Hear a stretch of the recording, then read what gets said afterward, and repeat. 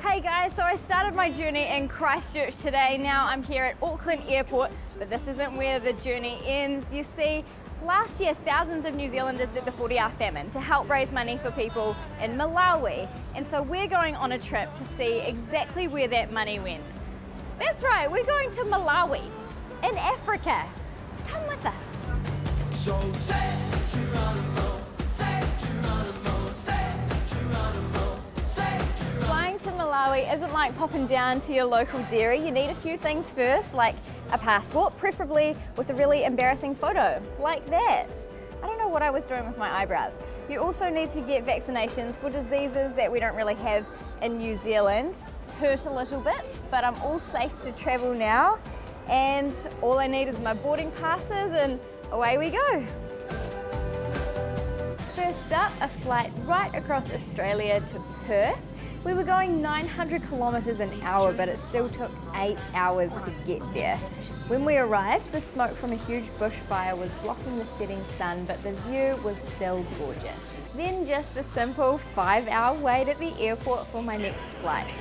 This one was 11 hours all night across the ocean. That's me sleeping under my scarf there. Next stop, sunrise in Johannesburg, South Africa. Then just another little 5-hour wait before getting on the last plane and flying 2 hours north to Blantyre in Malawi. This flight was simple compared to the others, and it was pretty cool knowing that I was flying over lions and zebras and elephants, and then finally I'd arrived. I'm in Malawi, what?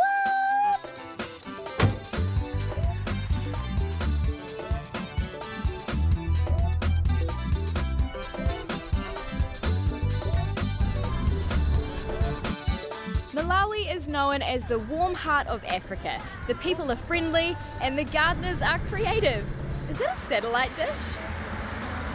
Just like New Zealand, Malawi used to be part of the British Empire, ruled by England, but it became an independent country in 1964. It's a small country next to a big lake on the continent of Africa. Malawi has less land than the North Island of New Zealand, but loads more people, around 17 million. That's a lot of mouths to feed. Hey guys, just doing a little bit of shopping with Dominica from World Vision New Zealand. She's helped to organise this whole trip. Now I'm loving Malawi so far, but what are we going to be doing across the week? So last year, Kiwis raised $2.1 million through the 40-hour famine for Malawi. And that money was spread out across a bunch of projects. So we're going to be visiting health centres, schools and villages. Very good, looking forward to it. But right now, I feel like we have to shop. Yes. Yes. These bags are too good. All the boys are sitting at home rolling their eyes, but how gorgeous are these? And they're reversible. I just want to take them all home.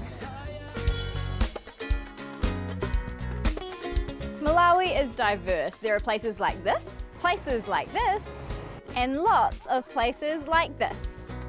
Many people live in houses made of mud bricks. There are no power points for electricity, no plumbing for water, and you can forget about Wi-Fi. Some people have cars, many have bikes, but most people walk everywhere they need to go. If they've got something heavy to carry, they just put it on their head.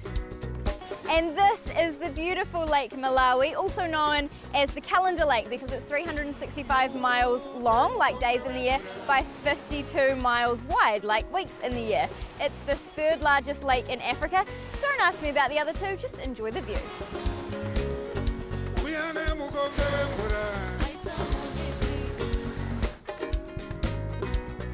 The sun's going down here in Malawi and I'm pretty knackered, but I'm looking forward to tomorrow and the rest of the week where we get to see all the amazing work that the 40-hour famine has done here. I will see you then, but right now I'm going to get some dinner and go to bed.